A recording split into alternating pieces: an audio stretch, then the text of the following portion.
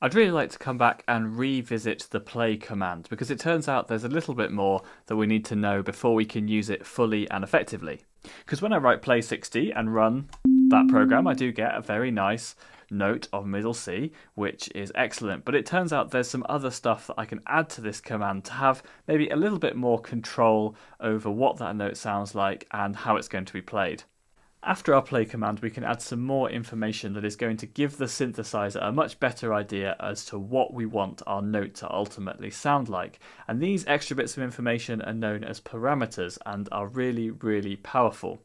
The way that we add this information after our play 60 statement is to write a comma and then just list them with a comma in between each of the different parameters that we want to add. And I'm going to teach you about two in this video. The first is the amp parameter. Now the amp parameter, just like amplifier or amplification, is talking all about how loud or soft our sound is going to be.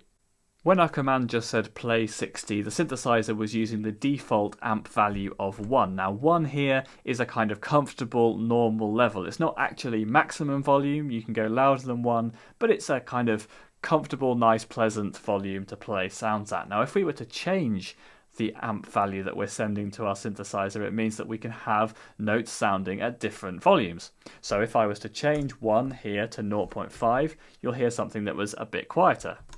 And if I change it to 0.1, you'll almost not be able to hear it. For the rest of this lesson, I'm going to set our amp parameter to a comfortable 3/4 of the way up, 0.75. The other parameter I want to show you here is the pan parameter.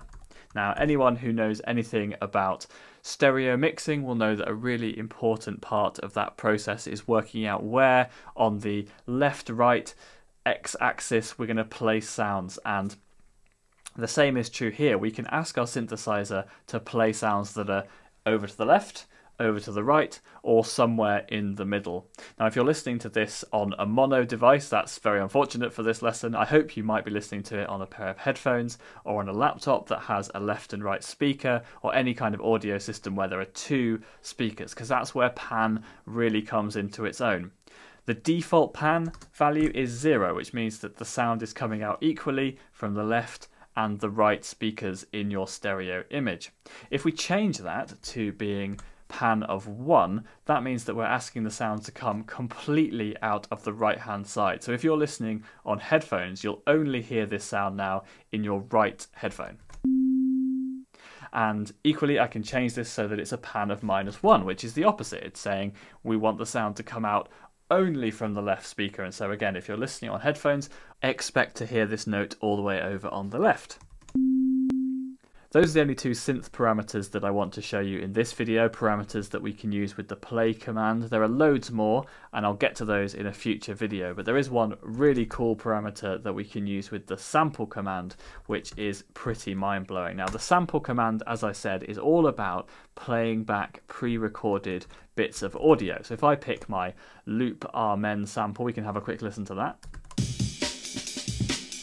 A parameter that we can use with our audio samples is the rate parameter. This is really cool because this is the rate at which our sample is being played back.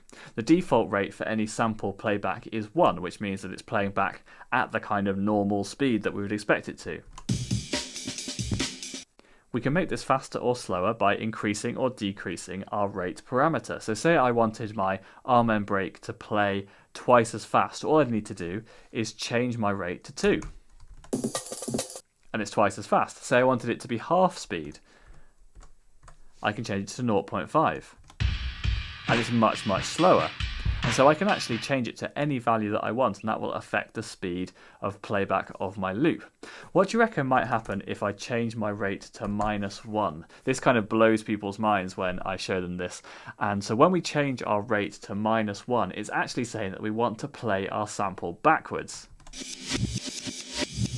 So that's our Amen break, but plays backwards. I think that's incredibly cool. And so have a play, go and see what you can do with samples and play command parameters, and I'll see you in the next video.